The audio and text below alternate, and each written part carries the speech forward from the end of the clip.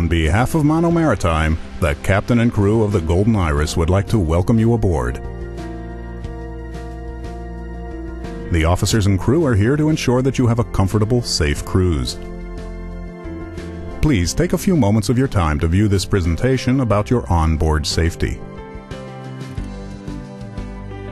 The only signal that requires you to take action in an emergency is the general emergency alarm signal. This consists of 7 short blasts followed by 1 long blast on the ship's whistle. The signal will sound on the ship's audio alarm and is used to call you to the muster station. It is not a signal to abandon ship. If you should hear this signal at any time, including when the ship is in port, without having been warned that drills are taking place, please take the following steps. Return to your cabin, collect your life jacket from the closet, warm clothing, a head covering, and any medication that you normally use, and proceed to your muster station. The location of your muster station is marked on the notice on the inside of your cabin door. The Golden Iris has 3 muster stations: Station A in the Meridian Dining Room on Deck 5, Station B in the Club on Deck 6, and Station C in the Disco Club on Deck 6. Please walk quickly and calmly to the muster station. Members of the ship's crew will be posted in various parts of the ship to assist you. Follow their instructions closely. On stairs and in passages, always keep to the right. Signs posted around the ship will direct you to your muster station. In the event of a power cut, low-level lighting strips will show you the route to follow. Should you encounter any smoke, proceed to the decks where the air is cleaner. In the event of fire and during drills, your route may be blocked by fireproof doors. Although they are heavy, these doors may be opened by hand and will close behind you automatically. There are alternative exits from every passenger area, and you should take a few moments to familiarize yourself with the signs surrounding your cabin. It is important not to use the elevator in an emergency, since you could be trapped in the event of a power failure. On your way to your muster station, pay close attention to the instructions and information that is broadcast or provided by the officers in charge. Once at the muster station, wait quietly for instructions and make sure your life jacket is properly and securely fitted.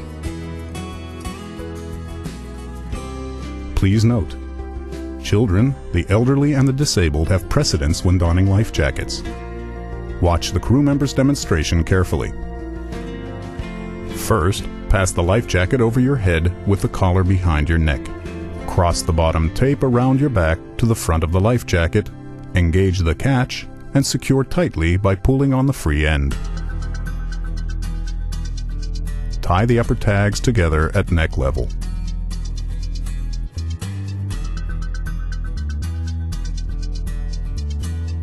Your life jacket is equipped with a light and a whistle to attract attention on entering the water and facilitate location in the dark. We stress that you should enter the water only as a last resort. If this is unavoidable, use the following method. Pinch your nostrils with your fingers while placing the palm of the same hand over the mouth. Wrap your other arm around your chest and tightly grip the side of the life jacket to stop it riding up as you enter the water. Check that there is nothing in the water beneath you and step off. Do not jump. Special life jackets are available for children weighing less than 70 pounds. If these have not yet been provided, please ask your stewardess. If you are not able to collect your life jacket from the cabin, don't worry, since spare life jackets, including children's life jackets, are provided at the lifeboat embarkation station. In the unlikely event that it should be necessary to abandon ship, the Golden Iris's survival craft are located on the decks and will be prepared by the crew. Board the boat when instructed to do so by the boat's crew, and sit down cautiously on the benches. Once the boat is full, it will be lowered into the water. All passengers on the Golden Iris are assigned a place in a lifeboat or a life raft. The ship is equipped with spare life rafts.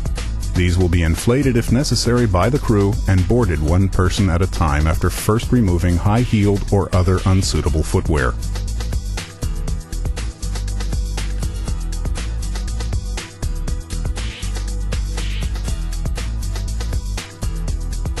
Firstly, should you ever smell smoke or discover a fire, press one of the boxed-in red fire alarm buttons situated around the ship. This indicates to the bridge the location of the fire so that immediate action can be taken to extinguish it.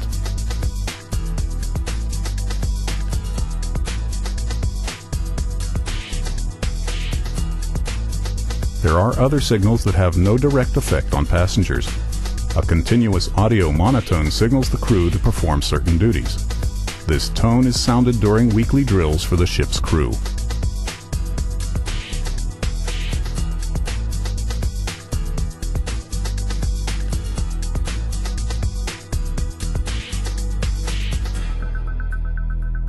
Three long blasts on the ship's whistle is the man overboard signal.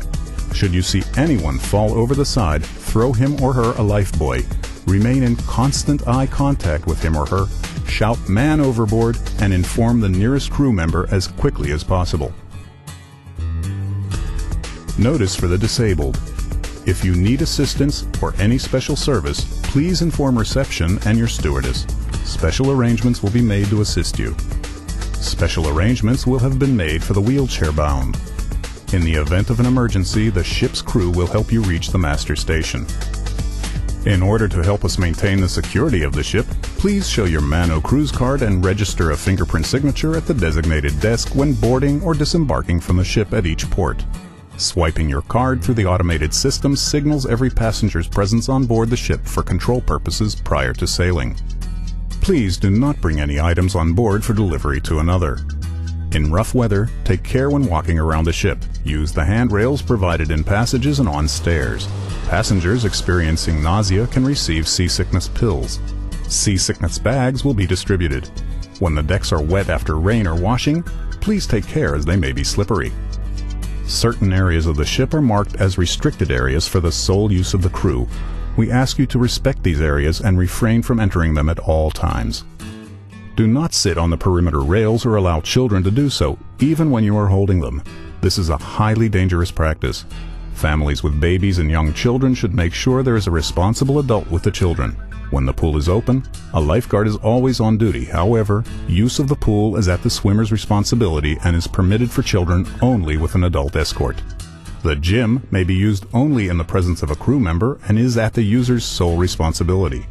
Children may use the ship's elevators only if accompanied by an adult.